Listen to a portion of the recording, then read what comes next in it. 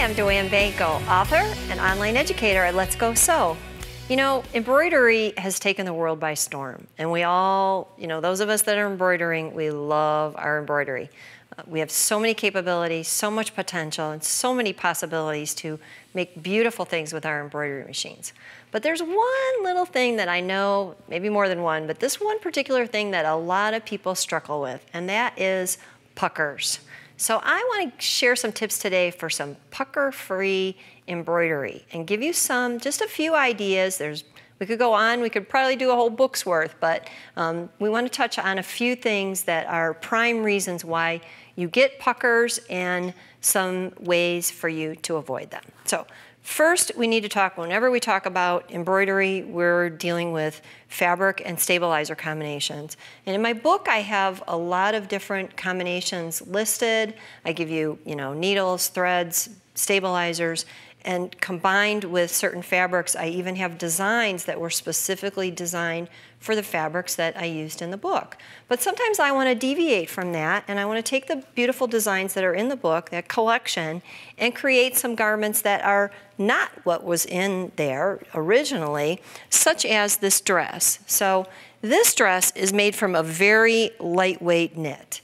And my design itself was originally designed for a wool wrap. So it's got a little bit of thickness to it and a little bit of weight. If I don't do something to prevent those puckers and I just embroider that design directly on that lightweight knit, I'm going to be in for a problem. So that's going to give me the opportunity to tell you how I would conquer that.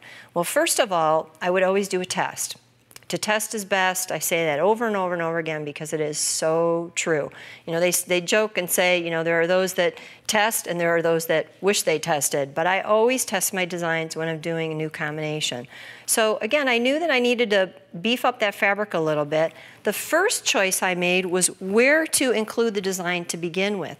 I wouldn't want to do that design around the hem because it would just simply ruin the drape of the dress and it just wouldn't be compatible. So I thought, well, what about a center band? That could work. That also gave me the opportunity to stabilize that a little bit more. So what I did is I fused a treacle interfacing to that entire center band area, and then I still used what would be a traditional stabilizer that I would use with knits on the back, and I secured that with a temporary adhesive. I'm going to talk a little bit about these things in a minute, but that is my temporary adhesive go-to to keep that connected.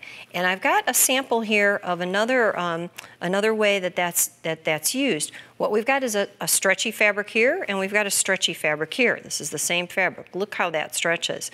When you embroider, in order to prevent puckers, you want to eliminate 100% of the stretch. So if you're using a stretchy fabric, you need to do something on the stabilizer side, on the back side, maybe two things like I did here, to keep that fabric from stretching so it no longer has that stretch factor.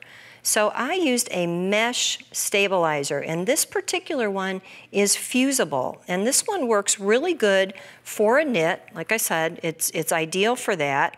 But we've also got other types that aren't fusible that we would use that temporary spray with. So look at that, look how nice and firm that is.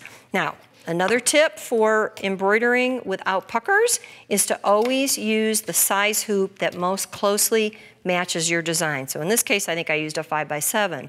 But whatever your design is, match your hoop size to that. Some machines, like tubular embroidery machines, have a whole variety of mini hoops that work great for doing really small things.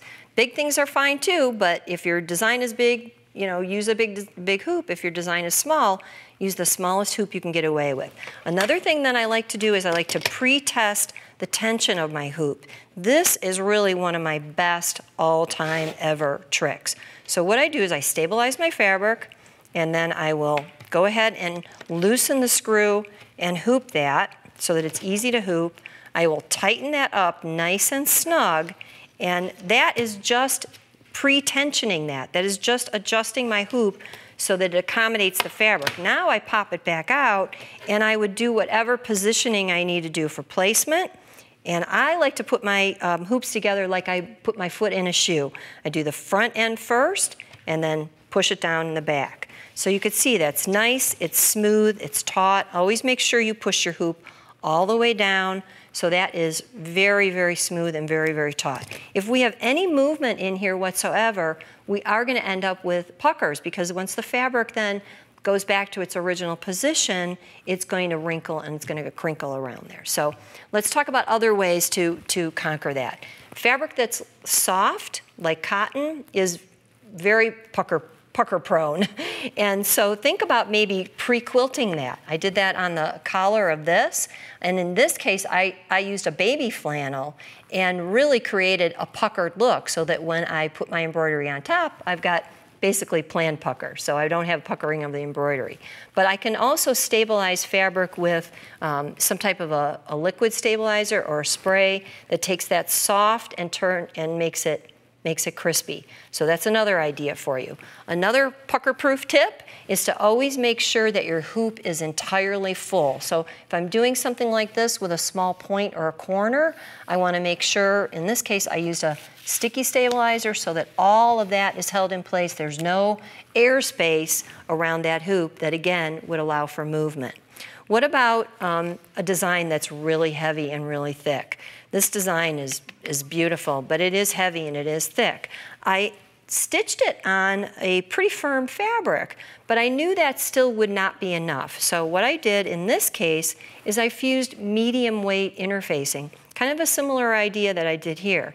So most often when I'm doing something that's home decor or craft, I will beef up my fabric with fusible interfacing, and then I'm going to get a much, much better quality design.